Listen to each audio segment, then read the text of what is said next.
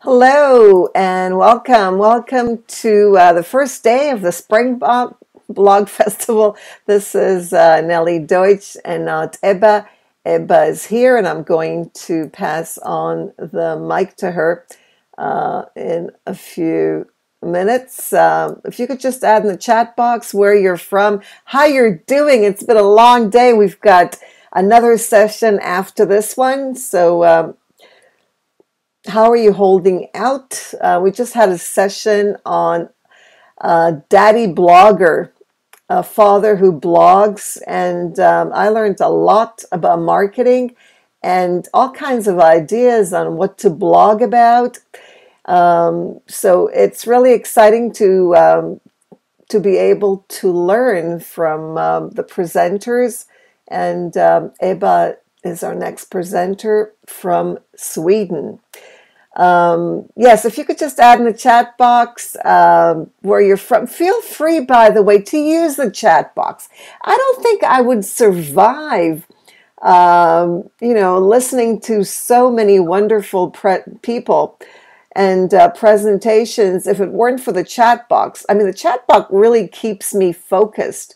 So feel free to use the chat box to reflect, to think, to share, to just use it like you would, Twitter, except that it's not made public. I'm recording this through Camtasia. It'll be uploaded to YouTube and Vimeo, but your names will not appear. The only thing that I'm sharing is Ebba's voice and the slides. Okay, so the whiteboard, and that's it. So we've got participants from different parts of the world, and thank you for sharing that. Ebba, you can see we've got Spain, Argentina, Venezuela, Los Angeles. Hello, Linda. Australia, Sue. What time is it in Australia? I guess it's the next day. You said you'll join us tomorrow. So your tomorrow is our today. So it's kind of confusing. 9 a.m. in the morning. When you said last night, your night, that you were going to join us tomorrow, I thought that was funny. But yes, it's just amazing how we can travel around the world through these online presentations. So right now we're in Sweden. So we'll hear from Ebba about the weather in Sweden.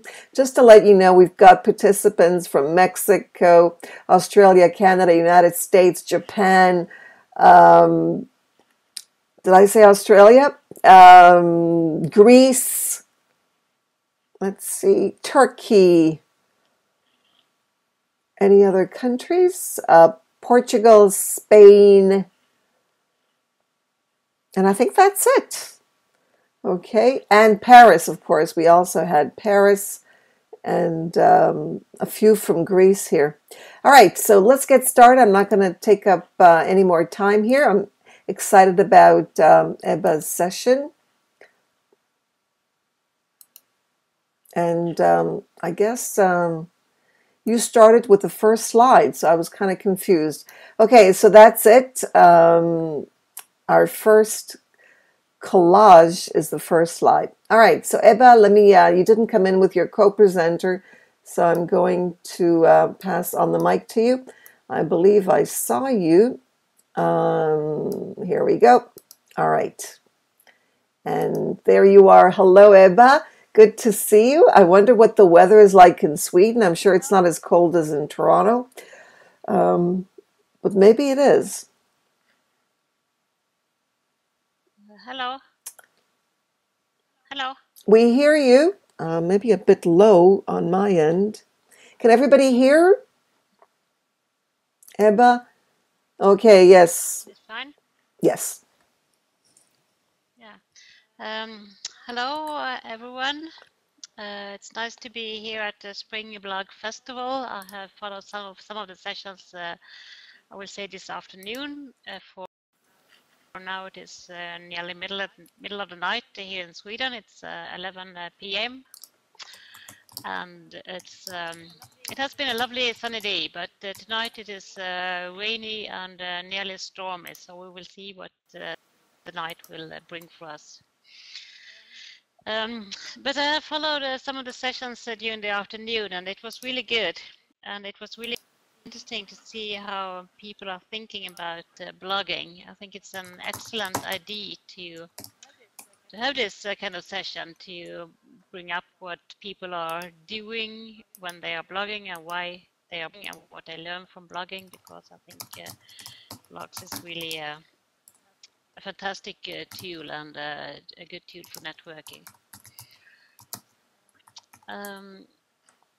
It started with this, as you said, Nelly, there are participants from many countries, and I saw in the chat, and you mentioned, I think, most of them. So I think it is really participants from more or less all over the globe. And that is nice. So I hope we can share some nice talks and ideas. I started with this first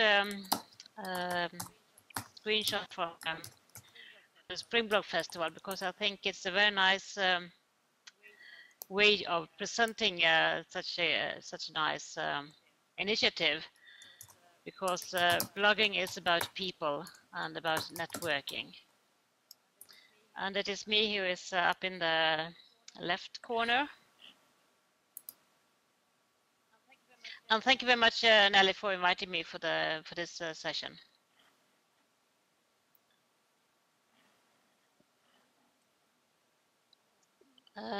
So I work at Lund University in Sweden as project manager, and I work mainly with open learning. We are social networking tools, MOOCs, etc., and everything about open, and that is a rich variety.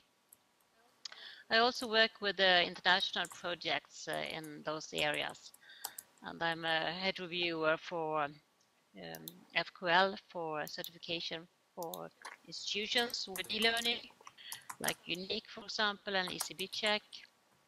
And I also work on MOOC projects, and I'm a board member in several national and international organizations within the Open Up Ed area. And those are just some of the logos which for organization which I'm involved.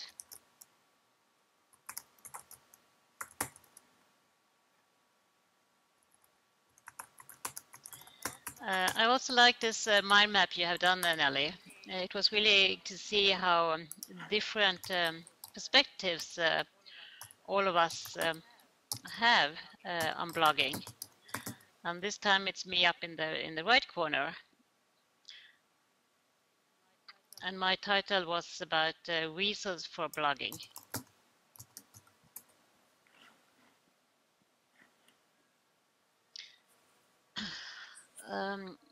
So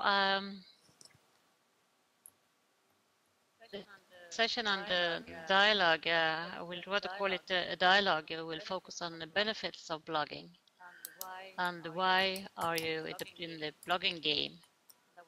And I would like to raise questions like why, how, when, and about what.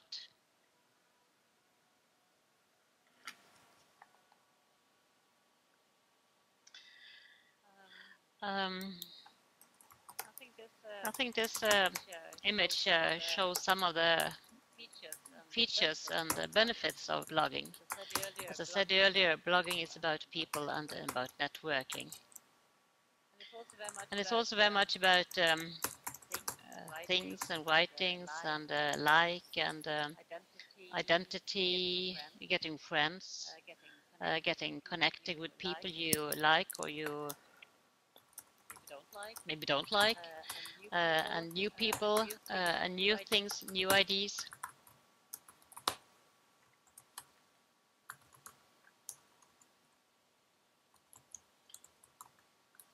So why am I blogging, and why are people blogging?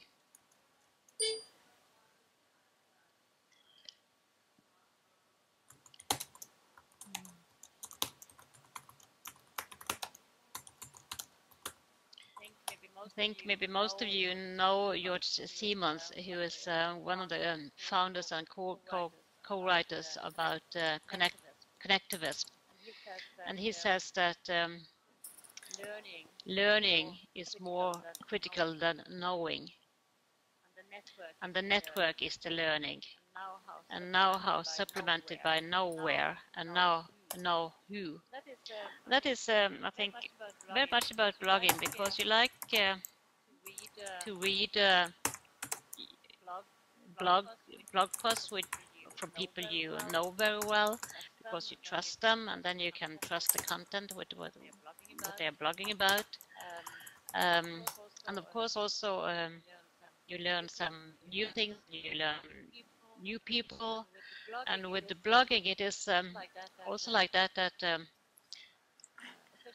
Especially when you start to blog, it's always good to refer to other people, because in that way you enrich your network, and you also enrich trust. That was also one of the first things when I started to blog, that I learned, that people said to me, start to write thing, but do also refer to what others people are thinking, maybe in the same kind of area, maybe they have some kind of same ideas, maybe they all have almost opposite ideas, but it doesn't matter.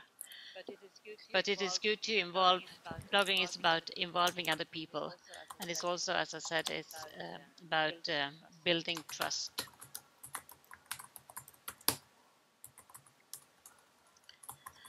So why it is good to have a network? Uh, with a rich network, which you can get with blogging, either with blogs like blog posts, or microblogging like Twitter. You find materials, you find ideas, you find strategies, and you have support from people from all over the world. Very, very easy. And you can also find out that you are not alone. People comment on your blog, you can comment on other people's blogs, and the discussion can go on.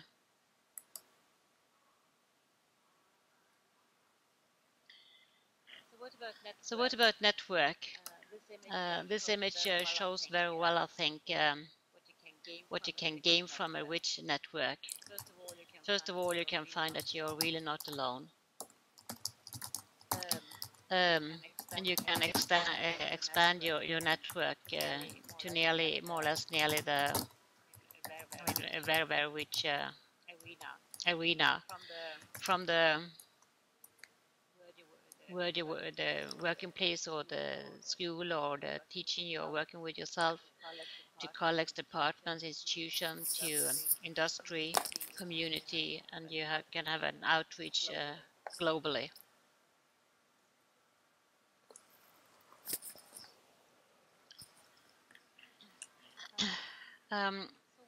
So why blogging? I think it's very much to have to get ideas, to see what's going on, to learn. Either you can follow bloggers in a special area if you're especially interested in something, or you can just see what is out there, because by blogging you get very easy some kind of overview what is going on in a special theme you are maybe interested in, because it's rather especially with the microblogging, just in 130 signs you can get a lot of information very quick, very easy, and if you would like to have a deeper understanding about something, you can just dig into that, but you get an overview very quick and easy.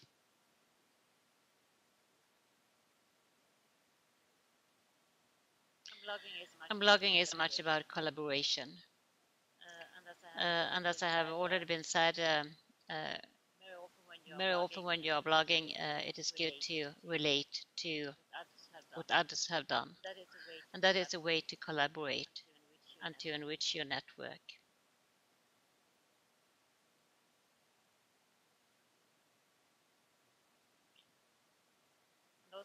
And also with collaboration, you get other kind of ideas,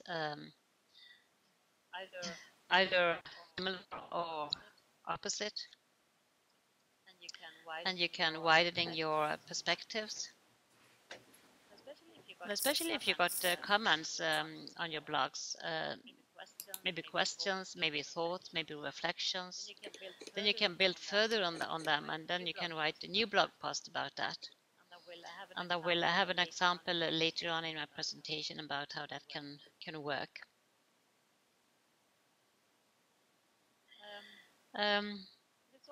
There's also some kind blogs is also some kind of platform for the common good. It is free, it is cheap, it is very easy. You share knowledge and experiences, thoughts.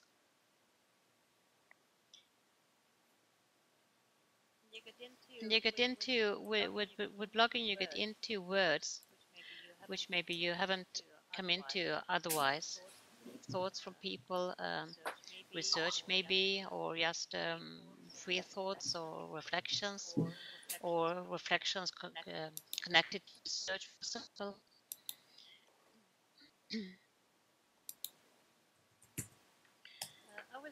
I will say also that blogging is very much about quality, because it is about peer review. If I write a blog and people comment on that, and people like it, and people share it, for example, or people are in their blogs referring to me, or if I'm referring to other people, or like their blogs, it is quality is very much about peer review. And I think that is more or less maybe the best way of measuring quality, because quality is in the eyes of the beloved, as one used to say.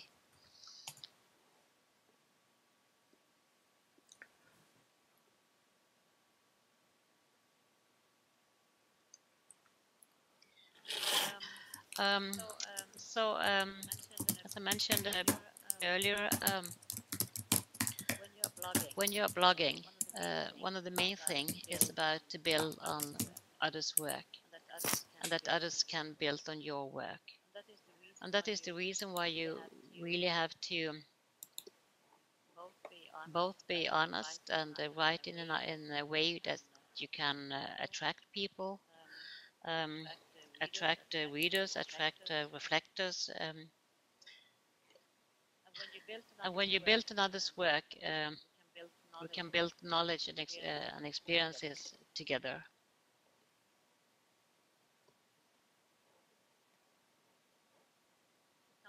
Is someone asking a question, or let me know if that helps? Maybe not. Also with blogging, it's a way to learn to learn. I wrote it in English because in the image the text is in Swedish. So maybe here you can learn some Swedish as well. But with blogging, you really learn things quite easy, because blogs are often very short, they are easy to read, they are easy to understand. You get a rich overview about the topic, especially if the blogger has referred to other authors, other blogs, other kind of research.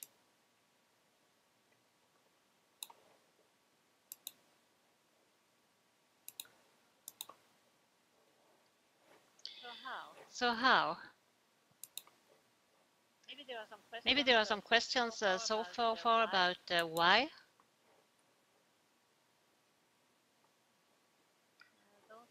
Don't think I saw any in the chat.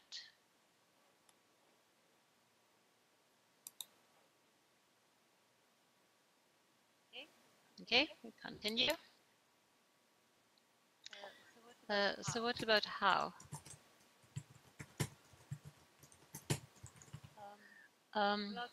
Blogging is about global collaboration.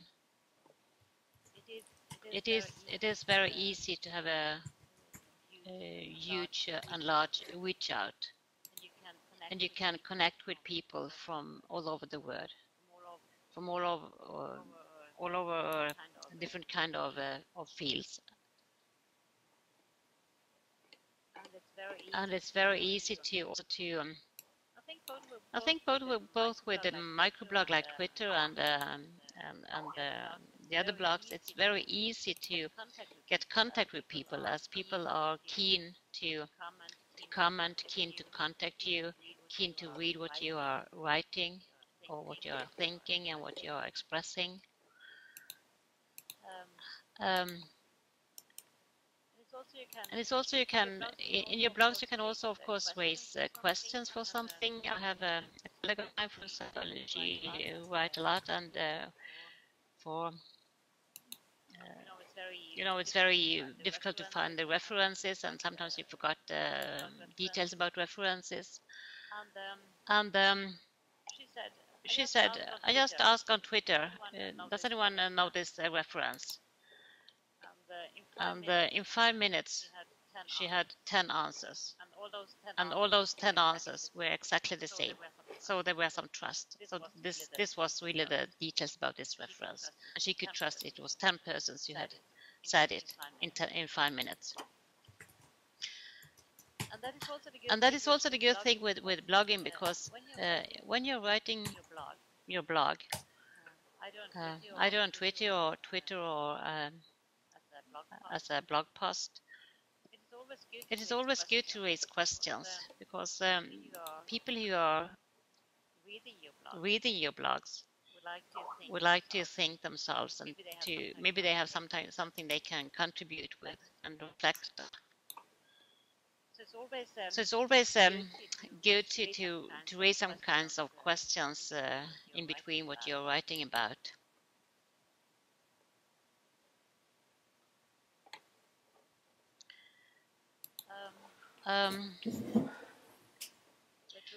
With blogging, you enrich your personal learning network. And here's the Twitter and the blogs, maybe one of the larger, but we have also other kinds of social media where you can express your thoughts and reflections, like in wikis, in Facebook, etc. And what is interesting is also how those kind of social media connect with each other. And that is also the good thing with blogging, because it is so easy to share. You just click the button for Google Plus, for example, or Facebook, or for LinkedIn, and you have spread the word even more, and in just your blog post. For example, this afternoon when I have sent the slides to Nelly, I wrote a short blog post about this session tonight and about Spring Blog Festival, and it was quite short, some text and some images, and then I shared it on Facebook and Twitter and LinkedIn and Google Plus, and a lot of people have already commented on it. There's one person who can't hear. Is it good with you or with the others? You can hear me hear me fine?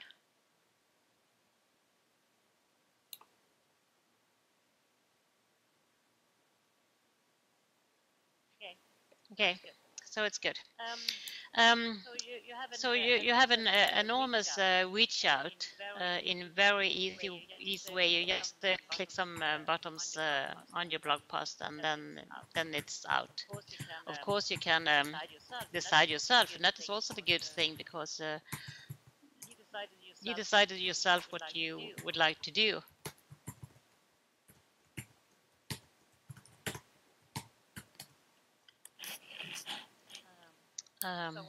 So here again, the variety of the social media and what kind of imprints a blog can have on social media.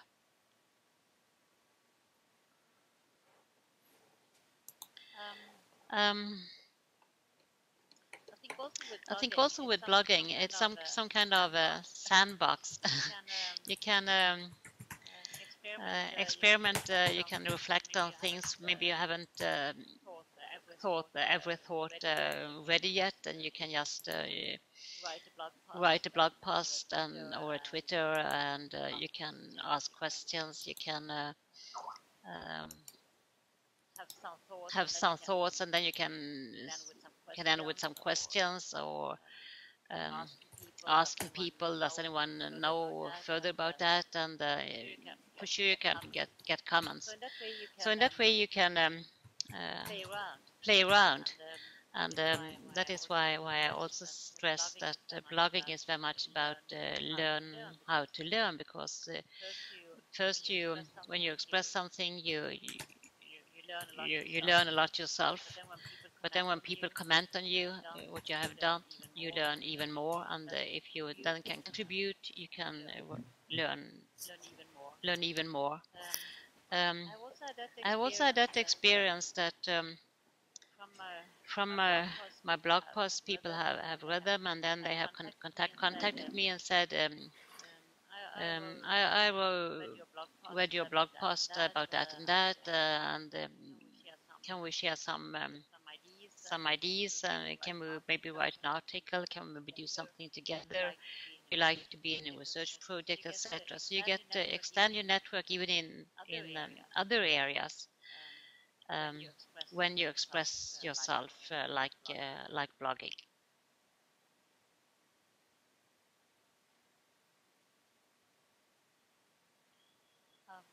Um,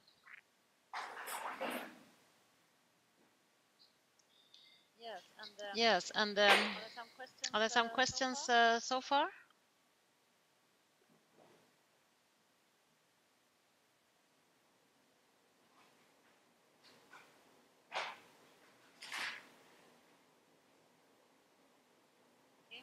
Okay, so blogging about what?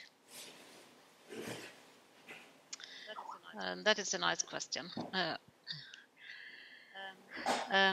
Of course, you can blog about everything you like. It can either be like your private interest, or your leisure interests, or about food, or about recipes, or about some whatever you like. But it can also, of course, be professional, and you can do both.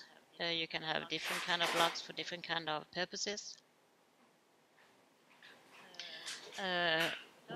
What I like very much is to have this perspective, like with the rhizome and the serendipity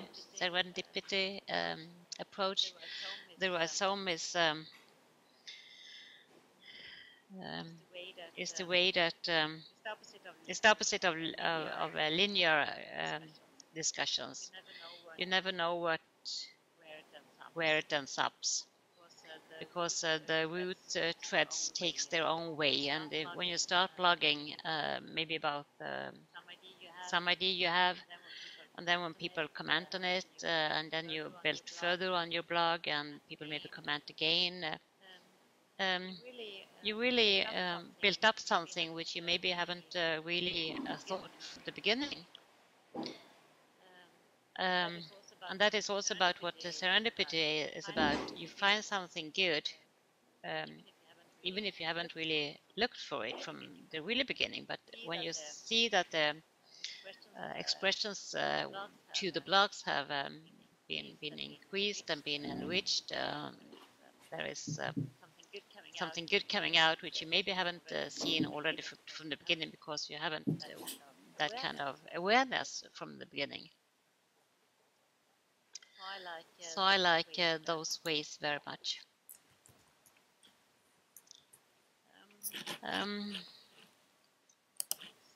It's also very much about stepping stones. You take those stones where you are able to walk on. Yes, it's a nice photo. And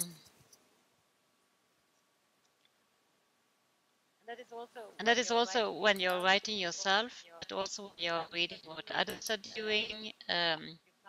You find things here and there which you like, which you can build further on, which you can reflect on, which you can maybe collaborate on, and you take those paths which suit you.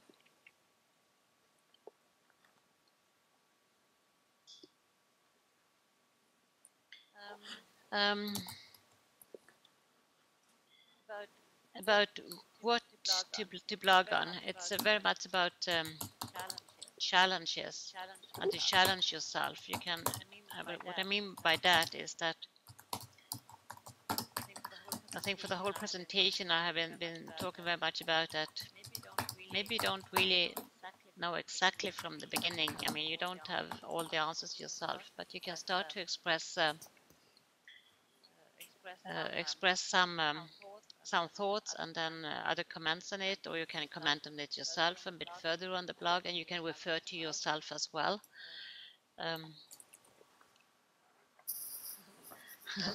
Yes, it's good to be upside down sometimes.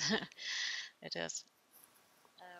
And I think that is really what blogging is about, because you don't, of course, know how people react on what you are saying or thinking or writing. And maybe you don't know it always yourself either, but you learn from it and you can build further on it. And as I said earlier, sometimes it's nice, and that is what I'm doing sometimes also, that I just maybe raise questions.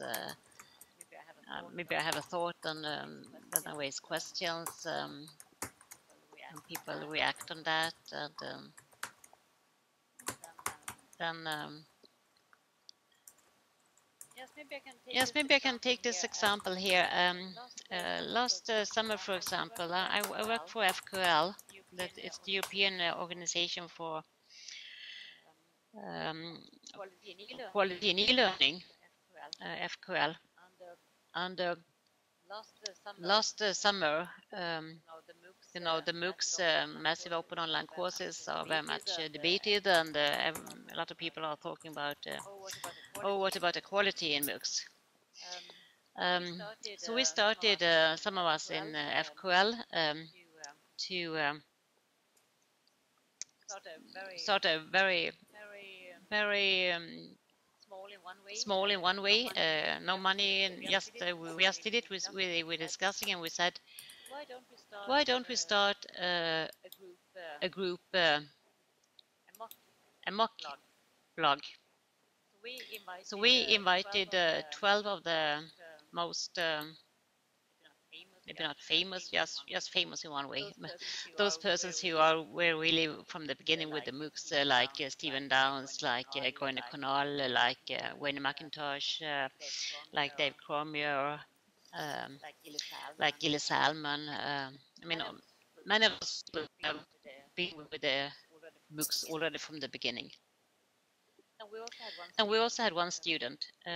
So we said, we invited those 12 people. And why was it just 12? It was because we said we will do it during 12 weeks, and because that was a good time, and it was 3 months, so it was a good time. And so we just sent an email to those people, and of course some of them we don't know them quite well, all of us, but and we said we would like to start a MOOC project about quality with blogs, to write blog posts. And the challenge for you is to write from your perspective, those 12 people, from your perspective, how do you see quality on MOOCs? You have 1,500 words, and we launched one MOOC each week. And all those 12 people, I mean, those are very busy people, and they are on conferences, they are writing books, and they are really busy. But all of them replied immediately on our email. Yes, of course, we are in the project. Yes, of course, we will do it. So we dedicated each person 1 week, and they had a deadline, and all did it. All of them did it in time. So 1,500 words in a blog each week. Of course, we started the whole project with some kind of introduction. So the first blog was from us,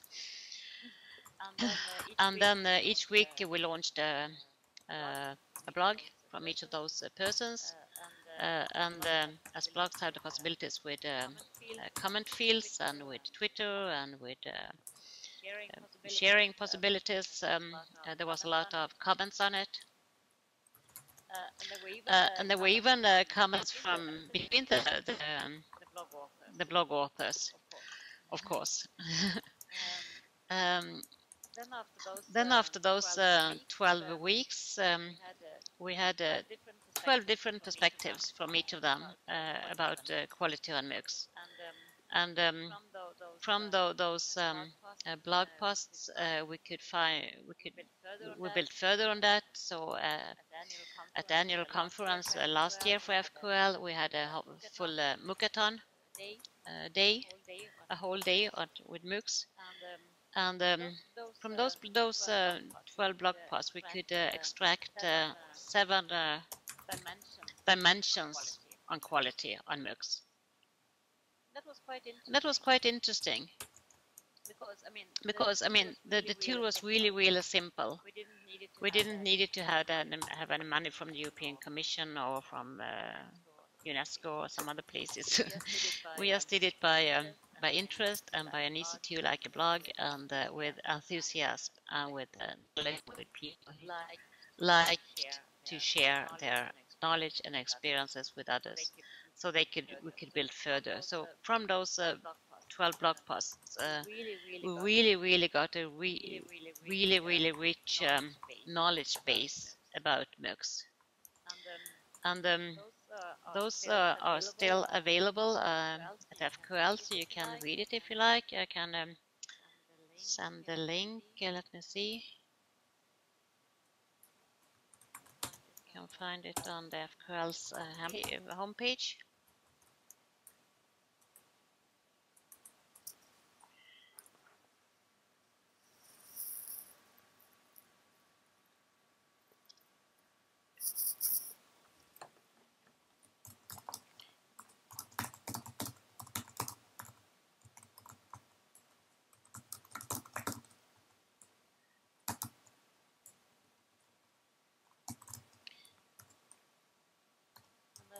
And I think this is as I said, it's a nice way to start a project. It's very simple and it's very easy, and you can really gain a lot from it. I mean, it is. I was thinking when I was invited to this session about blogging. It is similar in one way, because those of us who are involved and talk about blogging, we have all the different kind of perspectives, and especially this mind map which you have done, Nelly, really shows that blogging is about so many different things, and there are so many dimensions and perspectives on it, and it's a really rich source to build on.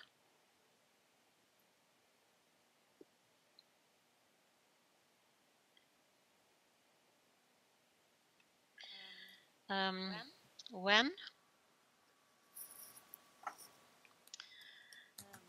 I think for me, I think it's very good to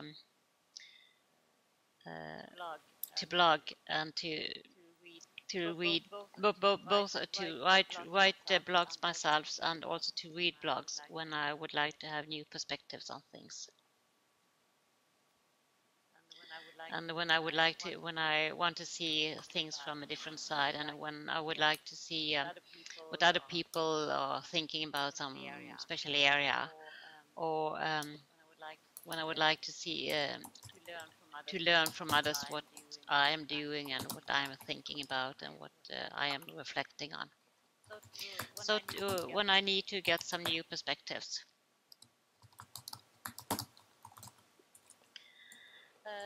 Um, and also when I need to have some new inspiration, because most of those who are blogging are doing it because they have some kind of enthusiasm to do it and to share with others and to inspire others um, interest of for the special topic.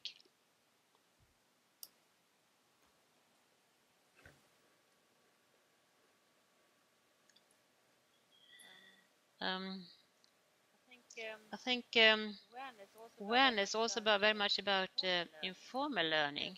Here's some Swedish text again. Um, is learning in the free time or informal learning. Um, I think blog posts, both writing blog posts and reading blog posts, are very much about informal learning.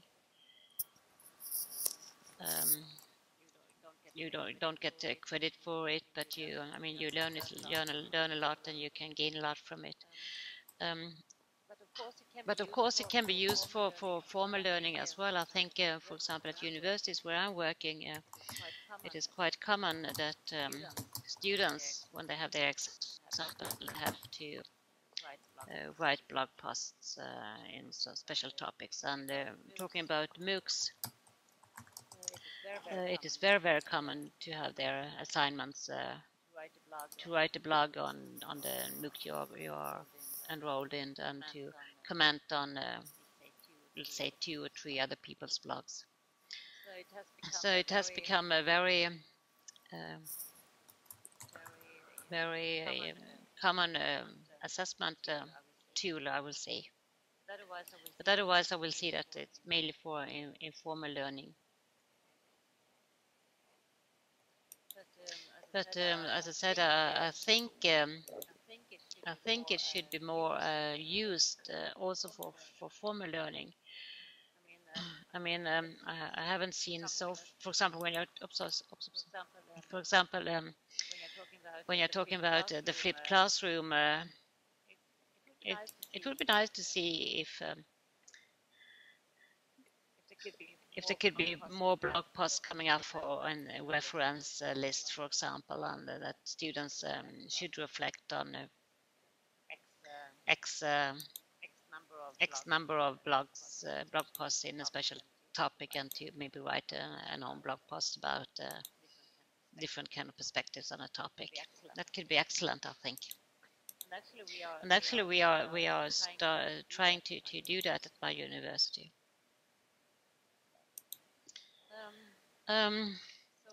So when it is very much about motivation and emotion. Um, I mean, both writing and painting or whatever it is, you need to be motivated. You need to have some kind of idea to go ahead with.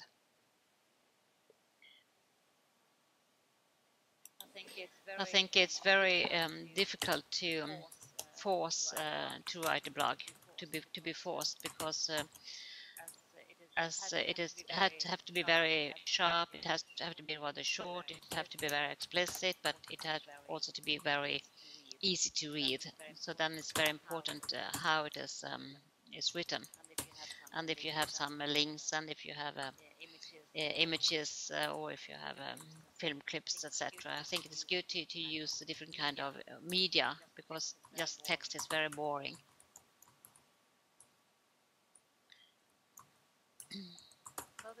So this was the end of my presentation, and I think we can have some time to discuss and talk. Thank you. I love that. That is so beautiful. Thank you. Thank you so much for the presentation and for sharing your thoughts on blogging. And it certainly is caring is sharing, because that's what it's all about. It's about Yes, our human need to give and to receive. So thank you. Are there any? Yes, go yes. ahead.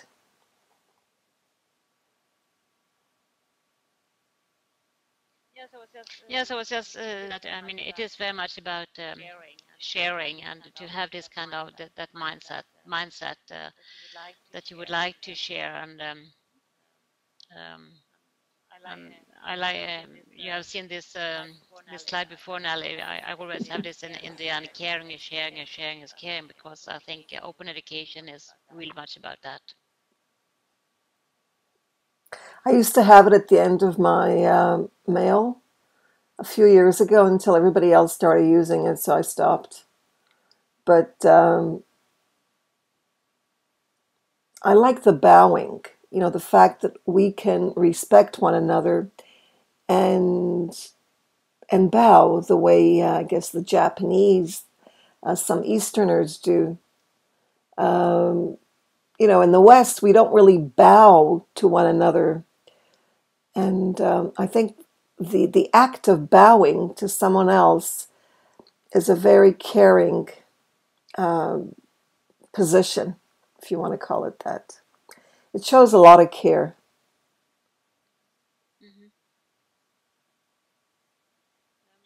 Hmm. I think it's very important that, as I said, even if it seemed to be rather simple to write blog posts, and it is simple in many ways, but I think it's also very important that I mean, you have to learn how to, or maybe not learn, but you have to reflect on how you are writing and how you are expressing your thoughts, because you need to think about who is going to read it, and of course you never know.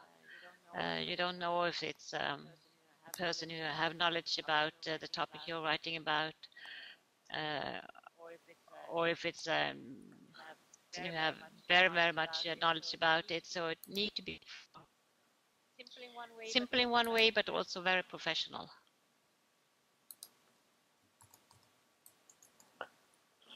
Any comments in the chat?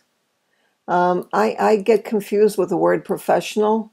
I know that everybody has different meanings for it. And the word quality is also something that I'm not sure about. We talk about quality and professionalism.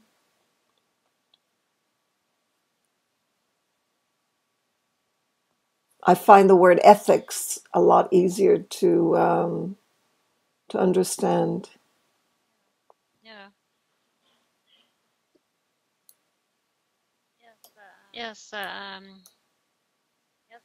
Yes, I can agree that that is a good word. Um, but I also, I mean, both quality and professionalism. Of course, it depends what kind of blog you are talking about. Uh, Especially if you're um, blogging about your professional work. It is, of course, very important that it is really professional. Um, but also, I think if you are blogging about even your leisure interests, for example, to enthusiasm people to read and to reflect and to be interested in what you are writing or what you are presenting, um, it need to be professional.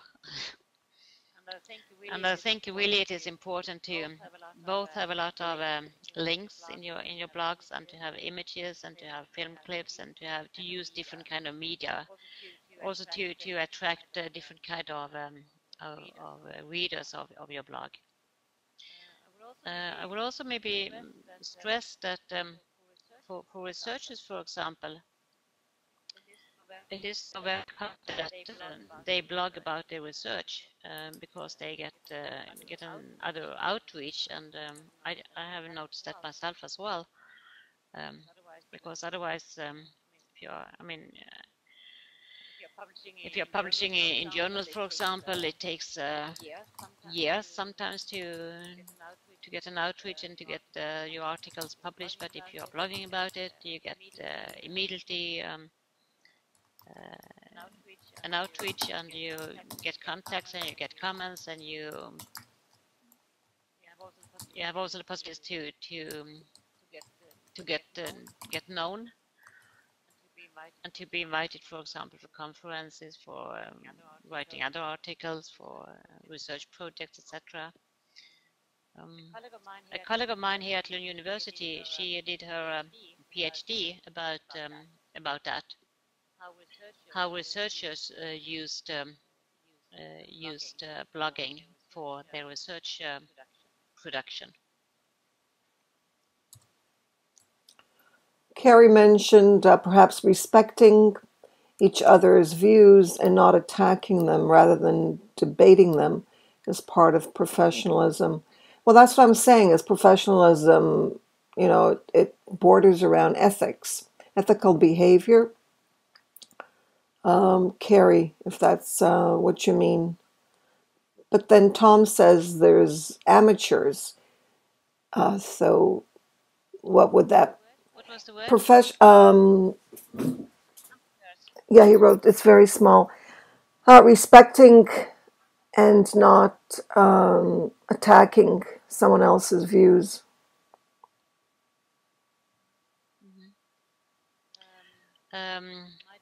My daughter, she started a blog some years ago about she loved to bake and both bread and cakes and different kind of things. And she started a blog some years ago and with recipes and with she also liked to photographing. So she have always nice photographs and nice pictures with her recipes. And actually now she has I think she has some 2,000 viewers a week from all over the world, even if most of the recipes are in Swedish. That's great. That's really nice. Reminds me of my daughter. She also has a blog of recipes in English, but that's because that's in preparation for a book. She's a sports scientist and nutritionist. So we have something in common. Yeah. Tom is comparing, which is interesting, professionalism with amateurism. I'm not sure if that's also another definition of professionalism. As an amateur, you can be all knowing. You'll make mistakes. One of the critiques of wikis.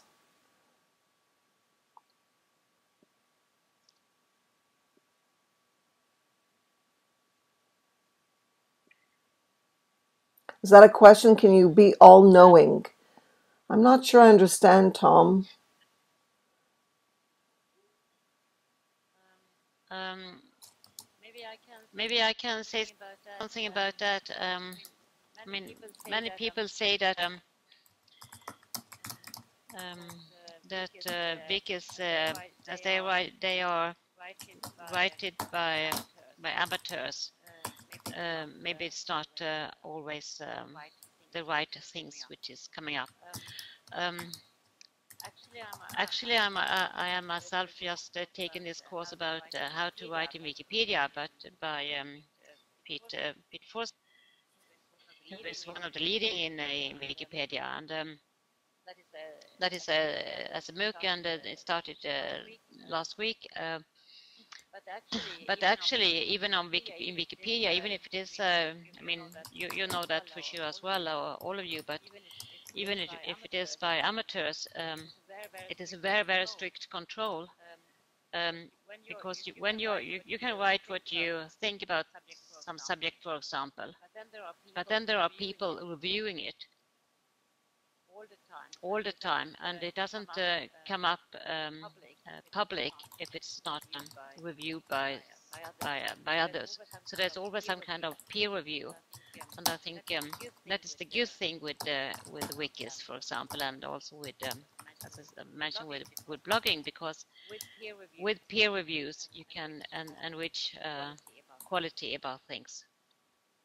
Yeah, I think that's what's wonderful about wikis, the fact that every time someone adds to a wiki page, you get notified, and then immediately you can take care of it. I'm an admin of Wiki Educator, and that's how we get rid of spam. You know, it's people who take care of the public wikis like Wiki Educator or Wikipedia, Wikiversity, and so on. Wiki University. That's true, Tom. There may be wikis like that, but not Wikipedia or some of the other media wikis.